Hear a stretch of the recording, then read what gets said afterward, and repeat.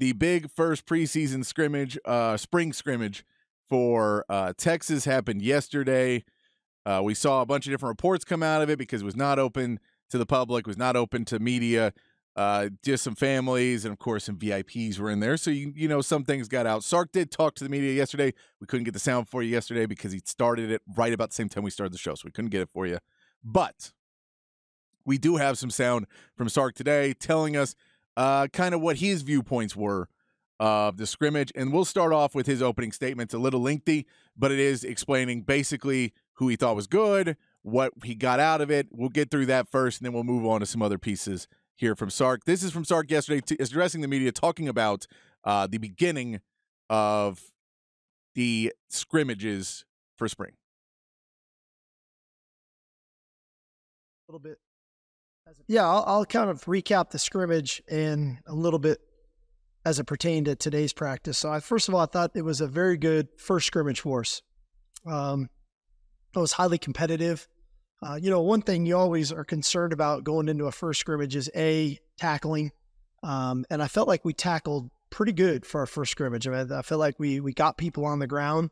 Obviously, in the open field, we have some pretty elusive guys that can create some explosive plays. But it wasn't just an enormous amount of missed tackles. So I'm confident about that. Two, to come out of that thing injury-free is always a positive for me. Like, you know, last year we lost a couple of guys for the season in that first scrimmage. So that's always a concern. You know, I think a couple things, you know, critically that I talked to the team about. First is, you know, we're in really good condition, right? Our guys can run, they're in great shape. But there's a difference in being able to run. There's a difference in being in game shape. You know, games last 3.5 hours, right? You know, when you're in the locker room and sideline and back in, and we have to condition ourselves better for that. And what I mean by that is maintaining a level of consistency in our play, maintaining the mental intensity needed in the second half into the fourth quarter, maintaining that focus so that we don't have some of the breakdowns that we didn't have early in the scrimmage. So that's something that we worked on today with the guys, and they really responded well. I told them today I was really proud of them, just the way they responded to how taxing it was going in the afternoon and practicing for a little over 2 hours in the heat. And I thought the last period was really well done by them. Offensively, you know, naturally there's always things you want to clean up coming out of a scrimmage. You know, for us, pre-snap penalties, you know, we need to improve. You know, we were not clean, you know, pre-snap, as you guys know. We like to motion and shift and do different things before that ball snapped, and too many, you know, just false starts, illegal procedure stuff that we can clean up. You know, 3 turnovers Saturday, I think in just about 130 plays, which is too many for the offense. And so understanding the value of the football. But on the flip side, that's a real credit to the defense in creating those turnovers, okay? An area where I know we can improve defensively is, you know, we're really making it a point to get after the quarterback, and we're seeing the effect of that.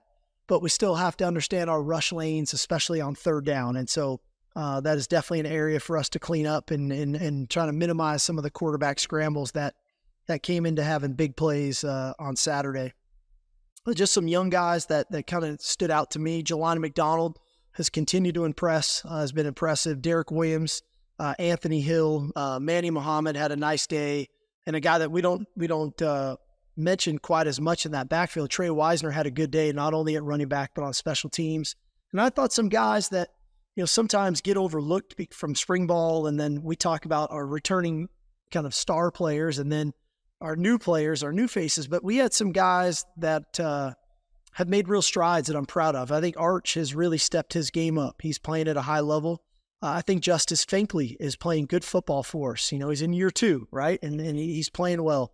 I think Jere Bledsoe, which we touched on last week. I think Gunnar Helm is playing very good football for us at tight end. And I think DJ Campbell is doing some nice things up front on the offensive line. So, you know, like I said, it was a good scrimmage Saturday, but as good as that was, I love the way they responded today to a tough practice, and us still finishing the way that we did was impressive. All right, there we go. Lots to get into in that first segment. That was kind of the opening, and just his take on what happened at the scrimmage on Saturday. First and foremost, the injury-free is what he started off with. Always great to see, you know, Texas come out healthy. We know that Jordan Whittington left the game, heard it was nothing major. He was practicing yesterday. Xavier Worthy was not part of the scrimmage. That was due to illness. He is apparently back taking reps. So great to see. And it's something he's talked about in previous press conferences is that this season, because there's just kind of this renewed sense of that there is depth, that there is a feeling of, hey, man, if you don't play at a high enough level, like we're all trying to help and we're all trying to win, right? Everybody's on the same page, but there's people behind you now that I feel that people are, there's just another step in your preparation day to day that may help you prevent an injury by getting there early to work out a little bit more and do a little bit more in the stretching because hey, man, even if I'm out 3 practices, that may be enough to lose me some playing time, and I want to keep my position. So I think there is something to be said about getting a feel for the team this season that you need to be in the best condition of your life. You need to take the extra time and get into the game shape, which is what he talks about in there. You need to be able to get into the conditioning and get the stretching and spend the time to be the player you want to be because there is now depth at Texas, which there hasn't been for a while. And it may not be the depth they need. They may need more, and that's why the recruiting classes are so big that Sark is still pulling in because you're going to the SEC next season, and you're going to need more depth. And, once you start now getting some draft picks going out and you start seeing some guys leaving, you're going to need to replace that. So those top 5 recruiting classes have to keep coming, right? But until then, while you're building it, to finally have a little bit of depth at this Texas team in the wide receiver room, in the defensive backs room, in the quarterback room. The O-line room starting to get depth, which, the O-line, we didn't even necessarily have a full, great offensive line. Now they're starting to see, okay, maybe these offensive linemen are realizing, hey, man, maybe I should, make sure I'm watching what I'm eating, and I can still eat good. I can still eat plenty, but maybe I just need to watch. Maybe I need to make sure that I'm getting that cardio in that I hate because it's a thankless position and my knees hurt and everything else. All of that stuff comes with trying to build a winning culture around a team. And the more good players you have, the more stress it puts on everybody to bring their A game. And that leads into less injuries in some cases. Now, some are just unavoidable. So there is no perfect way to do it. But the more depth you have means the more that players may put that extra effort in to stretch it out and to hydrate and to do everything right so that they don't get off the field and they keep playing the game. He goes into game shape, which we know the conditioning has been thing, what we just talked about, conditioning, but the game shape. And what he really leads into is, hey, man, those third and fourth quarter, those times that we've lost games, and now Sark has to realize he's a big part of those third and fourth quarter meltdowns. A big part of that is Sark. And we won't know that until game time, right? Because he can't really, in a scrimmage, tell us how he's changing his play calling and all that. He's mentioned it. I'm going to say that he understands. I'm going to say that he understands that it's a problem for him, and he needs to address it. Now, whether he does or not, that becomes a harder part. It's very hard to look in the mirror sometimes, and you can say, hey, man, I have a fear of failure, which makes me not take chances. Well, are you going to take that chance? No, I'm afraid I'm going to fail. It's still not going to help you.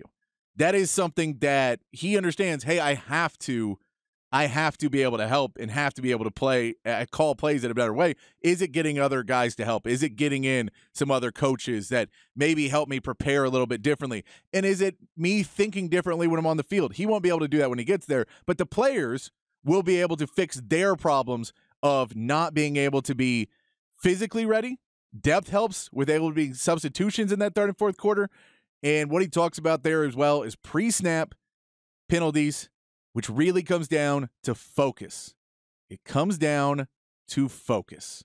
And that is something that at any level is very hard to do and very hard to coach and very hard to implement, especially when you're talking about teams that maybe it's not in week 1 when you're playing Rice and you have Alabama next week. That's that focus.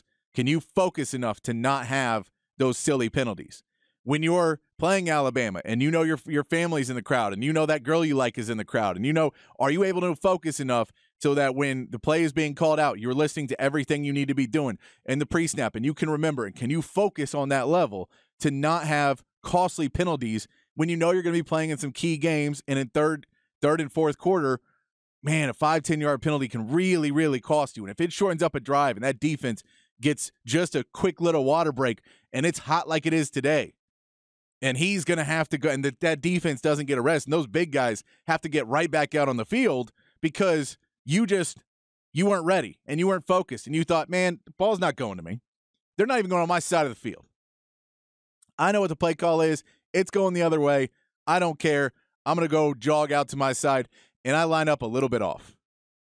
And Quinn Ewers is worried about whatever he's doing, and everybody's worried, and they don't see you, and you get it, and ref sees you. Boom. 5-yard penalty. Instead of a 3rd and 3, it's a 3rd and 8. Changes the play up, changes what the defense can do, changes up everything. And it was just a lack of focus on someone that the play's not even involving really, but every play involves you. Those are the types of things that you cannot have in key situations. And I think that was a key factor of what he said was in practice on Monday. That goes on the defensive side as well when he talks about the third down defense of a team when you know you're going to be playing some other big schools. And we know Texas Tech is that last game of the season, and, man, there's going to be a lot of distractions. We hope a lot of distractions for Texas at the end of the season, because if there's not distractions, well, there's going to be distractions. Either they suck and they lose 3 games, and I get sucking and losing 3 games, not the same thing. But if you lose 3 games before you get to the last game of the season, you're underachieving for this team right now, right? So if you say that's the distraction, if they lost 3 or 4 games, and that's the distraction, the people are now wondering what's going to happen, and they're going to the SEC, and they're going to be eaten alive. That. Or you're playing great. You've lost 1 game maybe, and you're going into that Texas Tech game, and your distractions are, man, are we in the college football playoff talks? Are we playing for the Big 12 championship? What are we doing next? And they start picking up 4th downs on you, and you drop that game because your focus disappears on 3rd and 4th down because you say, all we got to do is stop one thing. And in today's football, there's 7 things happening on a decent team. Those are the focus that is necessary to be drilled into the heads of these players. Sark talks about in this about practicing in the afternoon today and the different practice times. Sark talked about the practice times yesterday as well. Let you tell you what he says. I'll tell you what you think. Well, my thing is, I don't get to pick our game times, unfortunately, or we'd be kicking off at about 8:30 a.m. because that's when we go in the season. But because of that, I really feel like I have to expose our guys to the different times and the different body clock times for them. So we've been going it a couple times. We're going to go tomorrow night about 7:30. We've gone a few times here at 2:30 in the middle of the day. We've scrimmaged, at about by the time the scrimmage gets kicked off, just before 11 a.m., which we know 11 a.m. games come around. So I'm trying to expose them to all that, knowing starting on Monday when school starts, we're going to be in the morning, and that's what we got. And I don't really get to adjust that. So I'm trying to take these weeks now without school of adjusting some of our practice times to, 1, expose them to different times, but 2, how do I maximize their rest between practices, right? I would never practice in the afternoon or in the evening and then come back and practice them in the morning, right? So I'm always trying to find, a span where I can get their recovery done. And I think it's been helpful. Our guys have really bought into recovery and what that looks like from a hydration standpoint, from what they're eating to how they're sleeping. And this has been our best year of minimizing some of the soft tissue issues that we've kind of had in the past. So another part in there he mentions about moving, and there's 2 great parts about moving practices around like this. And I mean, it is somewhat all in your head. It is, a chance to kind of be able to give them a extremely hot practice and then give them an easier one where it's not, you're able to give them 2 different levels where you're not necessarily trying to do the, hey, man, we're going to run you till you puke, old school philosophy of football, which so many people are a fan of, but it doesn't seem to get you a ton of wins in today's game. It worked back then, but that's a different world. That was when you could have more practices with helmets and you could kind of build up those physical calluses. They don't allow you to have the amount of practices because those long-term causes more issues, and the NCAA and college football as a whole doesn't want more stories of long-term massive injuries to college football players. So you change up what you're doing. I get it. And it's probably a good thing. But one of the other factors when you talk about that focus and the routine of a game is when you have practice at the same time every day, the routine falls into your daily routine. And it can fall into, hey, man, every day I wake up at 6 a.m. and at 6:15 I'm eating breakfast, and at 6:25 I'm in the shower, and by 6:50 I'm in my car and driving to practice, and at 7 o'clock I'm doing my stretch. And you have that routine, but the time is the time. So now when you have a game day and you're on the road or wherever else, your time's a little bit off, and the routine falls off. So when you start to have routines of in-game routines, to be able to move them around in practice and start to get guys' mindset in the right sense of, no, you need to be focused from 3 hours before the game. Not from 7 a.m., you need to be focused from 3 hours before the game when you start, or 4 hours, or whatever it is. You need to have that focus, and you need to know how to ramp your body up and not do it by a clock so much, but by just the feel like you should be able to do this naturally. And by moving the practices, by getting you to feel, okay, well, I know if we're playing a 7 o'clock game, I need to prepare slightly differently than if I'm playing an 11 a.m. game because my body's giving up on me in the third and fourth quarter and then late in the practice. My body's giving up on me. Hey, man, I'm seeing that my hydration changes. So I need to be able to change up somewhat of my pregame routine. All of those things are big positives of when you do this. Now, if you oversell it, then you get people to think that, okay, we're ready, we can play in anything. And that's just never the case, because you're not going to be playing in Austin, Texas every game, and the weather's going to change, and there's dry heat, and you're going to Houston, and there's just, and then when you get into the cold, it becomes a completely different thing. So you're not prepared for everything, but to change up the mindset of a routine not being based on a clock routine, but based on a system and a feeling and being going like that is a different process for a team to be able to help you try and play on the road some, help you try and change up and be a more consistent, focused team, which is what Sark is trying very hard to implement right now. He wants to implement, I need you guys to 100% be there for me in the third and fourth quarter, because I don't know if I will be. I'm trying, guys. Sark says he wants to be there in the third and fourth quarter. Sark says he wants to be calling the right plays. Sark says he wants to make the right adjustments. But we can't know that. So you guys have to be as good as you can be to hopefully make up for any shortcomings in the play calling. And if it's not the right play, man, because you had Bijan and Rojo last year, and man, the amount of broken tackle rates and guys getting hit behind the line 2 yards and still getting a forward play, that's gone this year. And I get Jonathan Brooks is going to be good. He talks about the short yardage and running backs. We can play that in a little bit. But the ability to be focused and prepared for 4 quarters, no matter what. I don't care if you're up 60-0 against Rice or you're down by 24 against Alabama. I don't think they will be, but I don't care. I don't care either way. I need 100% focus. I need 100% for 4 quarters. That's been a problem. Sark talked about, too, the second half of the scrimmage, the second half of practice, and what he wants to see in exactly this sense. Talking to the media yesterday, Sark. It wasn't so much the play. I try to simulate, when we scrimmage, I try to simulate what would be a first half. And then we actually take a halftime. And we don't go all the way to the locker room, but we go to the tunnel, and we'll take about 8 minutes. And then we come back out, and we start with our special teams, and then we go again. And I just didn't quite feel our energy right when we kind of came out for what would have been the third quarter, which we have to get trained to do. And then what I didn't like was not that it was about the physical conditioning of what we were about. There were too many mental lapses late where same calls, just like there were earlier in the game, but that mental fatigue of it lasts longer, staying focused, keeping your mental intensity to remain consistent. And so that's what I was stressing upon the guys. And so that's why we kind of structured practice the way we did today. And like I said, I thought today was much better. So that's as much as is on me as it is on them as a coach of putting them in those situations to get them comfortable handling it.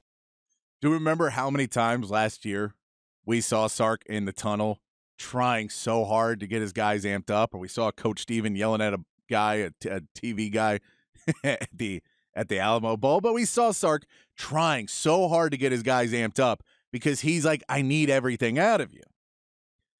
This seems to be that he has realized, man, I need to start this ramp up stuff earlier and earlier every year. I need to get these guys amped up and going, because when I try and tell them what I'm telling them in the tunnel, it's too late.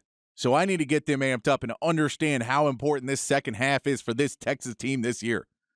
how important this second half is for Texas to be successful this season. Sark knows it. You can tell. That's what he's talking about.